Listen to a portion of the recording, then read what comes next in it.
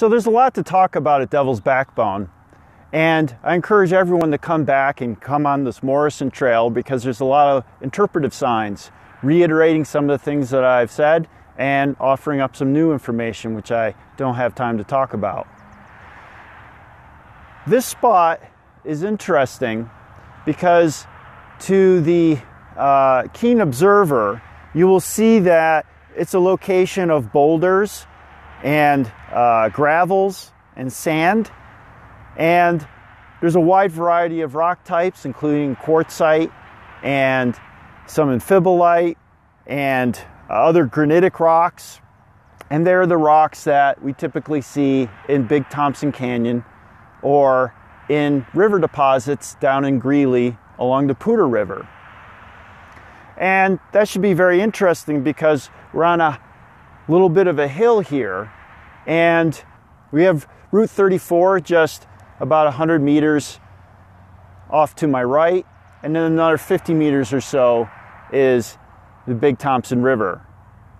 And so looking at these sediments, we see that these deposits are typically well layered, and so having these nice round boulders in a deposit with good layering suggests a river deposit and not a glacier deposit. So we're a good 40 or 50 meters above the Big Thompson River, and so you have to ask yourself, how did the river deposit these sediments here?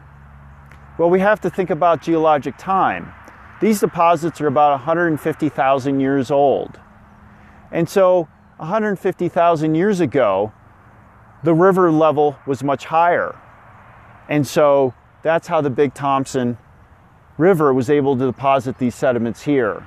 And to add a bit more detail, the Big Thompson River was probably not much bigger back then than it is today, but it did carry a lot more sediment. And so most of the topography that you see around in the area was filled in with these river deposits that we're taking a look at here. This was a time period of glaciation, and in fact this was a glacial period before much of the glacial features that we've seen up in Rocky Mountain National Park. If you remember, those are about 20,000 years old. These are about 150,000 years old. And so it also demonstrates that the Earth has gone through multiple cycles of colder climate and warmer climate. And lots of people point to that evidence that the Earth has gone through warm periods and cold periods repeatedly as to suggest that the current warming period is just one of these cycles and not anything that humans can influence or create, and it's nothing to worry about. And when you look at the rates of temperature change, moving from glacial periods to warmer periods, it takes thousands of years to go through those cold and warm cycles. And if you look at the rate of change now, we're warming at a degree Celsius per 100 years, which is much higher than any natural process could create. And we've already tied that warming to human impacts, mainly fossil fuel burning, putting more CO2 in the atmosphere.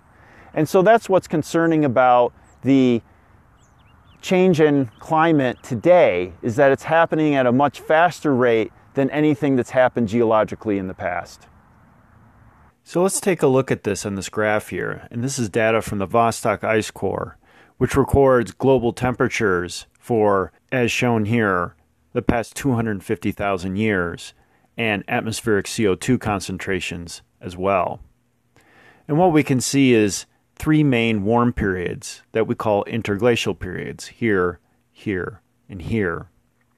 And in between these interglacial periods are glacial periods. And we can see here at 150,000 years, there was a glacial period up in the high peaks area of the Rocky Mountains. And during that time, the Big Thompson Canyon carried significant amounts of sediment leading to the gravels, which were the focus of this video. And then 20,000 years ago, another glacial period where temperatures were cold and glaciers again occupied the high country in the Rocky Mountains. we can see that coming out of these glacial periods, the Earth warmed significantly. And coming out of the 150,000 year glaciation, the Earth warmed at about 1/10 of a degree Celsius per 100 years.